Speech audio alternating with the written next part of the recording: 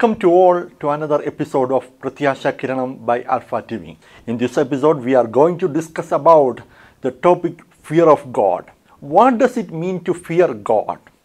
Is it mere reverence or respect? What are the characteristics of a God-fearing person? Let us open our ears to the Word of God about various aspects of this topic. Evangelist John Kurian will give the message from the Word of God, and the Malayalam translation will be done by Evangelist Message-Evg.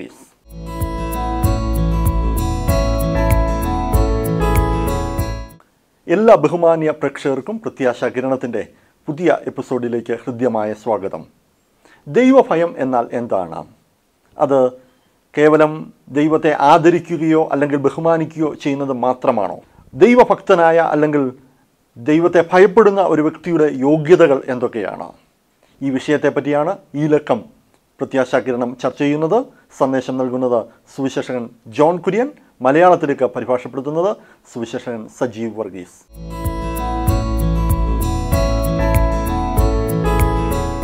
Welcome to this spiritual meditation.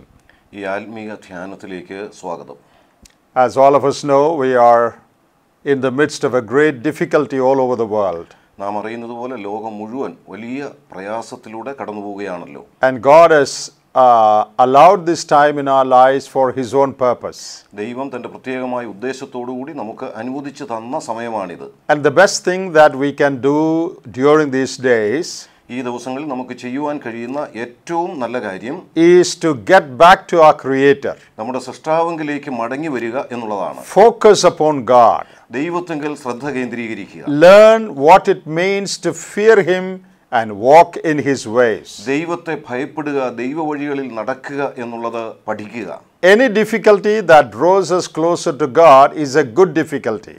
നമ്മുടെ ജീവിതത്തിൽ കടന്നു വരുന്ന പ്രയാസങ്ങൾ ദൈവത്തിങ്കിലേക്ക് നമ്മെ അടുപ്പിക്കുന്നതായതുകൊണ്ട് നല്ല പ്രതിസന്ധികൾ എന്ന് നമുക്ക് പറയാം. So may we focus upon God, loving Him, fearing Him, walking with Him during these days. ഈ ദിവസങ്ങളിൽ ദൈവത്തിൽ ശ്രദ്ധ കേന്ദ്രീകരിച്ച് ദൈവത്തെ സ്നേഹിച്ച് ദൈവത്തോടുകൂടെ നടക്കുവാൻ കഴിയണം.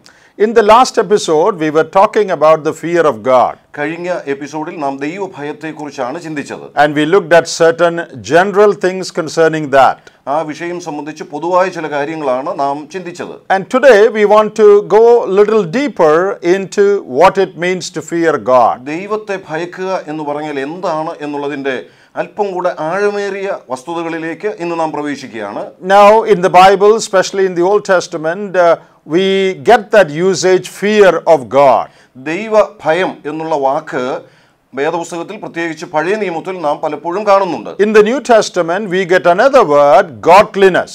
ദൈവഭക്തി, ഭക്തി എന്നുള്ള വാക്കാണ് പുതിയ നിയമത്തിലേക്ക് വരുമ്പോൾ നാം കാണുന്നത്. When the Old Testament was translated into Greek, that is a Septuagint translation, they translated the fear of God as godliness. പഴയ നിയമ പുസ്തകങ്ങൾ പരിഭാഷപ്പെടുത്തിയപ്പോൾ അതിന്റെ സെപ്റ്റുവജന്റ് പരിഭാഷയിൽ ദൈവഭയം എന്നുള്ളതിന് ഭക്തി എന്നുള്ള വാക്കാണ് ഉപയോഗിച്ചിട്ടുള്ളത്. So both are the same.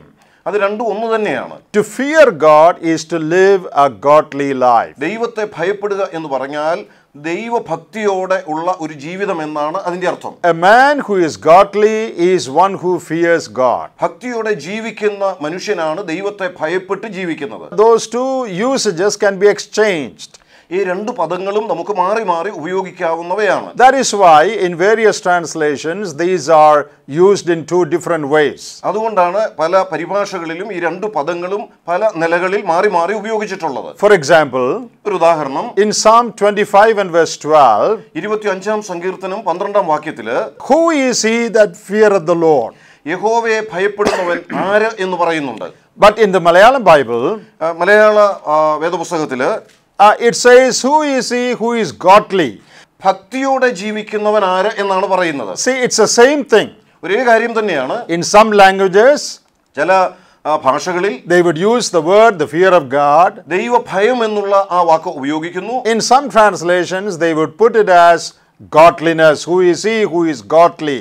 ദൈവഭക്തിയോടെ ജീവിക്കുന്നവൻ, ഭക്തി എന്നുള്ള പദമാണ് ഉപയോഗിച്ചിട്ടുള്ളത് ചില പരിഭാഷകളിൽ. So, it is the same.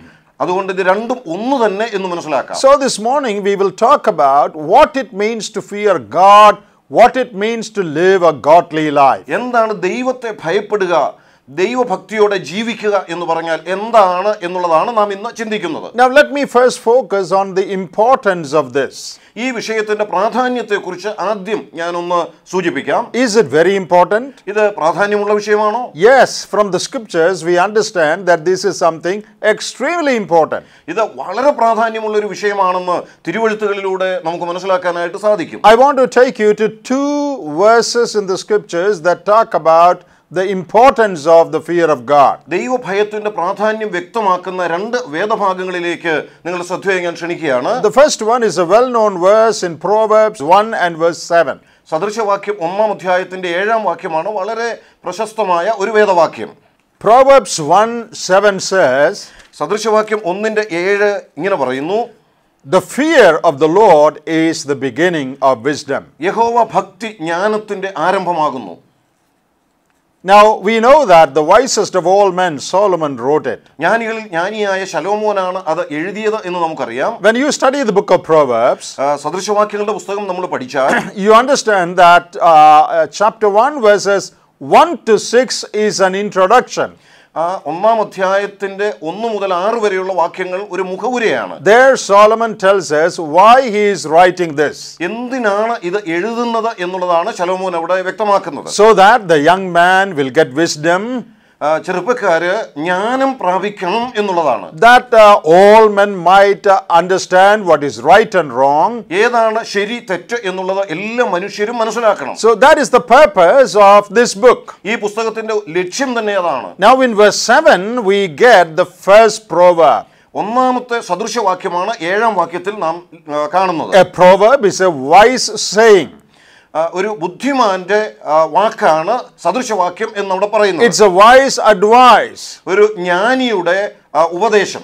Now what is the first advice? ഒന്നാമത്തെ ഉപദേശം എന്താണ്? The fear of the Lord is the beginning of wisdom. യഹോവ ഭക്തി ജ്ഞാനത്തിന്റെ ആരംഭമാകുന്നു. So the wisest of all men says the first thing in life is to fear God. ജ്ഞാനികളിൽ ജ്ഞാനിയായ ശലോമോൻ പറയുന്ന ആദ്യത്തെ കാര്യം എന്നുള്ളത് യഹോവ ഭക്തി ജ്ഞാനത്തിന്റെ ആരംഭമാകുന്നു എന്നുള്ളതാണ്. Now there's another book in the Bible that Solomon has written.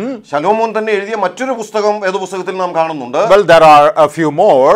വേറെയും ചിലതുണ്ട്. And in Ecclesiastes chapter 12, സഭാപ്രസംഗികൾ 12-ാം അധ്യായത്തില് and verse 13, 13-ാമത്തെ വാക്യം, Solomon talks about the fear of God again. വീണ്ടും ദൈവഭയത്തെക്കുറിച്ച് ശലോമോൻ എഴുതുകയാണ്. This is what we read there. ഇത് ഇങ്ങനെയാണ് നാം ഇവിടെ വായിക്കുന്നത്. Here the conclusion of the whole matter, fear God and keep his commandments, for this is the whole duty of man. എല്ലാറ്റിന്റെയും സാരം കേൾക്കുക, ദൈവത്തെ ഭയപ്പെട്ട് അവന്റെ കൽപ്പനകളെ പ്രമാണിച്ചുകൊള്ളുക, അതാകുന്നു സകല മനുഷ്യർക്കും വേണ്ടത്. The wise man Solomon makes a lot of observation concerning the universe in that book Ecclesiastes. ഈ സഭാപ്രസംഗികളുടെ പുസ്തകത്തിൽ പ്രപഞ്ചത്തെക്കുറിച്ച് ധാരാളം കാര്യങ്ങൾ കണ്ടുപിടിച്ച ആ ശലോമോനാണ് ഇത് പറയുന്നത്. And he comes to a conclusion. അതിന്റെ ഒരു ഉപസംഹാരത്തിലേക്ക് വരികയാണ്. After having learned or observed so many things in the universe, പ്രപഞ്ചത്തിലുള്ള ധാരാളം കാര്യങ്ങൾ പഠിച്ചും നിരീക്ഷിച്ചും കഴിഞ്ഞ് he comes to a conclusion. ഒരു ഉപസംഹാരത്തിലേക്ക്, ഒരു നിഗമനത്തിലേക്ക് എത്തുകയാണ്. He says, after having studied all this, this is the sum and substance of all that I have understood. ഞാൻ ഇതുവരെ പഠിച്ചതിന്റെയും മനസ്സിലാക്കിയതിന്റെയും എല്ലാം സാരാംശം ഇതാണ് എന്നാണ് ശലോമോനോട് പറയുന്നത്. Fear God. ദൈവത്തെ ഭയപ്പെടുക. See, in Proverbs he said it at the beginning, but in Ecclesiastes he says it at the end. സദൃശവാക്യങ്ങളുടെ പുസ്തകത്തിൽ ആദ്യം തന്നെ ശലോമോൻ അത് പറഞ്ഞിട്ടുണ്ട്. ഇവിടെ സഭാപ്രസംഗിയിലേക്ക് വരുമ്പോൾ ഏറ്റവും അവസാനം അത് പറഞ്ഞാണ് അവസാനിപ്പിക്കുന്നത്. That means the beginning and the ending of all wisdom is a life where you fear God. അതിന്റെ അർത്ഥം ജ്ഞാനത്തിന്റെ ആരംഭവും അവസാനവും എന്ന് പറയുന്നത് ദൈവത്തെ ഭയന്നുള്ള ജീവിതമാണ് എന്നുള്ളതാണ്. So that's the importance of this fear of God. ദൈവഭയം എന്ന വിഷയത്തിന്റെ പ്രാധാന്യം അതാണ്. When you come to the New Testament, നാം പുതിയ നിയമത്തിലേക്ക് വരുമ്പോൾ New Testament also talks about a life of godliness. ആ ദൈവഭക്തിയുള്ള ജീവിതത്തെക്കുറിച്ച് പുതിയ നിയമവും വിശദമായി പറയുന്നുണ്ട്. In 1 Timothy chapter 6, തിമോത്തിയോസിന് എഴുതിയ 1-ാം ലേഖനം 6-ാം അധ്യായത്തില് and in verse 6 Paul says, 6-ാം വാക്യത്തിലേക്ക് വരുമ്പോൾ പൗലോസ് പറയുന്നു, godliness with contentment is great gain. അലംഭാവത്തോടു കൂടിയ ദൈവഭക്തി വലുതായ ആദായമാകുന്നു താനും. Godliness is great gain. ദൈവഭക്തി വളരെ നേട്ടമാണ്, ആദായമാണ് എന്നാണ് പറയുന്നത്. In the same epistle, ഇതേ ലേഖനത്തില് chapter 4, 4-ാം അധ്യായം and verse 8, 8-ാം വാക്യത്തില് he says, Godliness is profitable in this world and in the world to come. ദൈവഭക്തി എന്നുള്ളത് ഈ ലോകത്തിൽ മാത്രമല്ല വരുവാനുള്ളതിനും പ്രയോജനമുള്ളതാകുന്നു എന്ന് പറയുന്നു. So dear ones, let me tell you this most important truth. ഈ വളരെ പ്രധാനപ്പെട്ട സത്യം ഞാൻ നിങ്ങളോട് പറയട്ടെ. This is the most important thing in life. ജീവിതത്തിലെ ഏറ്റവും പ്രാധാന്യമർഹിക്കുന്ന വിഷയം ഇതാണ്. To fear God. ദൈവത്തെ ഭയപ്പെടുക. To live a godly life. ദൈവഭക്തിയോടെയുള്ള ഒരു ജീവിതം. That is great gain. അത് വലിയ ആദായമാണ്. Not only in this life, but in the life to come also it is profitable. ഈ ലോകത്തിൽ മാത്രമല്ല വരുവാനുള്ള ലോകത്തിലും അത് പ്രയോജനമുള്ളത് തന്നെയാണ്. In 2 Timothy chapter 3, തിമോഥെയോസിന് എഴുതിയ 2-ാം ലേഖനം 3-ാം അധ്യായത്തില് and verse 5, Apostle Paul says another important thing about the fear of God. ദൈവഭയത്തെക്കുറിച്ചുള്ള മറ്റൊരു പ്രധാനപ്പെട്ട വിഷയം അപ്പോസ്തലനായ പൗലോസ് അവിടെ പറയുന്നു. In that chapter he is describing the signs of the end times. അന്ത്യകാലത്തിന്റെ ചില ലക്ഷണങ്ങളാണ് ആ അധ്യായത്തിൽ പൗലോസ് പറയുന്നത്. There he talks about how the character of men and women will be in the last days. പുരുഷന്മാരുടെയും സ്ത്രീകളുടെയും സ്വഭാവം അന്ത്യകാലത്ത് എങ്ങനെയായിരിക്കും എന്നവിടെ പറയുന്നുണ്ട്. And there he makes this wonderful observation. അവിടെ വളരെ അത്ഭുതകരമായ ഒരു നിരീക്ഷണം പൗലോസ് നടത്തുകയാണ്. In the last days, അന്ത്യകാലത്ത് people will have the form of godliness, but they will deny the power of it. അന്ത്യകാലത്ത് മനുഷ്യർ ഭക്തിയുടെ വേഷം ധരിക്കും, പക്ഷേ അതിന്റെ ശക്തിയെ ത്യജിക്കുന്നവരായിരിക്കും എന്നാണ് പറയുന്നത്. What does that mean? അതിന്റെ അർത്ഥം എന്താണ്? In the last days, അന്ത്യകാലത്ത് people will have religion, മനുഷ്യർക്ക് മതമുണ്ടായിരിക്കും, people will have prayers, പ്രാർത്ഥനകൾ ഉണ്ടായിരിക്കും, people will read the Bible, വചനം വായിക്കുന്നവരായിരിക്കും, people will go to religious places, അവർ ആരാധന സ്ഥലങ്ങളിലേക്ക് പോകുന്നവരായിരിക്കും. There is an external appearance of godliness, ദൈവഭക്തിയുടെ ബാഹ്യ ലക്ഷണങ്ങളൊക്കെ ഉണ്ടായിരിക്കും. but in their life there will be no power manifest. എന്നാൽ അവരുടെ ജീവിതത്തിൽ അതിന്റെ ശക്തി വെളിപ്പെടുന്നവരല്ലായിരിക്കും. What is the power of godliness? എന്താ ദൈവഭക്തിയുടെ ശക്തി എന്ന് പറയുന്നത്? The word power used there is the word dunamis. Dunamis എന്ന പദമാണ് അവിടെ ശക്തി എന്നുള്ളതിന് ഉപയോഗിച്ചിട്ടുള്ളത്. That word actually means inherent power. That power that is inside something by virtue of its property. എന്തിലെങ്കിലും അതിനുള്ളിൽ തന്നെ അടങ്ങിയിരിക്കുന്നതായ ശക്തി എന്നുള്ളതാണ് ആ വാക്കിന്റെ ശരിയായ അർത്ഥം. So godliness has an inherent power. ആ ദൈവഭക്തി എന്നുള്ളതിന് അതിൽ തന്നെ അന്തർലീനമായിരിക്കുന്ന ഒരു ശക്തിയുണ്ട്. Inside the fear of God there is a power. ദൈവഭയത്തിനുള്ളിൽ തന്നെ ശക്തിയുണ്ട്. What is that power? ഏതാണ് ആ ശക്തി? That is a power to transform lives. ജീവിതത്തെ രൂപാന്തരപ്പെടുത്തുവാൻ കഴിയുന്ന ശക്തി. So true godliness has the power to change our character. ശരിയായ ദൈവഭയം എന്ന് പറയുന്നത് നമ്മുടെ സ്വഭാവത്തെ തന്നെ രൂപാന്തരപ്പെടുത്തുവാൻ കഴിയുന്നതാണ്. Paul says in the last days people will have an external appearance of godliness, but there will be no change in their character or their life. അന്ത്യകാലത്ത് മനുഷ്യർക്ക് ഭക്തിയുടെ വേഷമുണ്ടായിരിക്കും, ബാഹ്യലക്ഷണങ്ങൾ ഉണ്ടായിരിക്കും, പക്ഷേ അവരുടെ ജീവിതത്തെയോ സ്വഭാവത്തെയോ രൂപാന്തരപ്പെടുത്തുവാനുള്ള ശക്തിയില്ല എന്നാണ് പൗലോസ് അവിടെ പറയുന്നത്. Now many of us also profess to be godly. നാം ഒക്കെ ഭക്തരെന്ന് പറയപ്പെടുന്നവരാണ്. We pray, we read the Bible, we do religious things. നാം പ്രാർത്ഥിക്കുന്നു, വചനം വായിക്കുന്നു, മതപരമായ കാര്യങ്ങളിലൊക്കെ ഏർപ്പെടുന്നു. But it is good to pause for a minute and see if our godliness is of the right kind. നമ്മുടെ ഭക്തി ശരിയായ വിധത്തിൽ തന്നെ ആണോ എന്നുള്ളത് ഒന്ന് ആലോചിക്കുന്നത് ഈ സമയത്ത് നല്ലതാണ്. How do we know that? അതെങ്ങനെ നമുക്കറിയാം? Well, just ask a question to yourself. നമ്മോട് തന്നെ ഒരു ചോദ്യം ഇങ്ങനെ ചോദിക്കുക. My godliness, is it transforming my character? എന്റെ ഭക്തി എന്റെ ജീവിതത്തെ തന്നെ രൂപാന്തരപ്പെടുത്തുവാൻ കഴിയുന്നതാണോ? Am I becoming a better person? ഞാൻ കുറച്ചുകൂടെ നല്ല ഒരു വ്യക്തിയായി മാറുന്നുണ്ടോ? Am I becoming more humble, more loving, more God-seeking?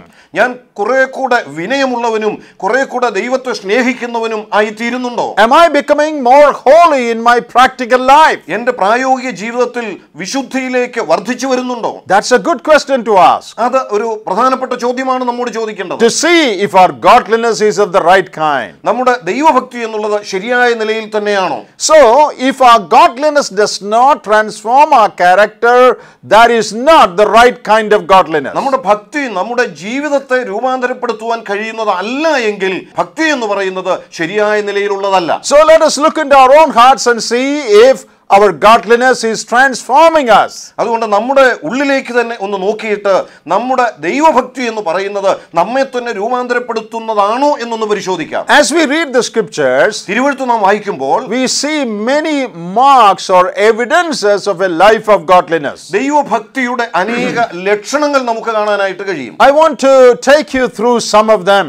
അവയിൽ ചിലതിലേക്ക് നിങ്ങളെ ഞാൻ കൊണ്ടുപോവുകയാണ്. A man who truly fears God. ദൈവത്തെ വാസ്തവമായി ഭയപ്പെടുന്ന ഒരു മനുഷ്യൻ. What are the marks that can be seen in his life? അവന്റെ ജീവിതത്തിൽ കാണുവാൻ കഴിയുന്ന അടയാളങ്ങൾ എന്തൊക്കെയാണ്? Well, let me enlist some of them. അവയിൽ ചിലത് ഞാൻ ഒന്ന് എടുത്ത് സൂചിപ്പിക്കട്ടെ. The first one I would like to show.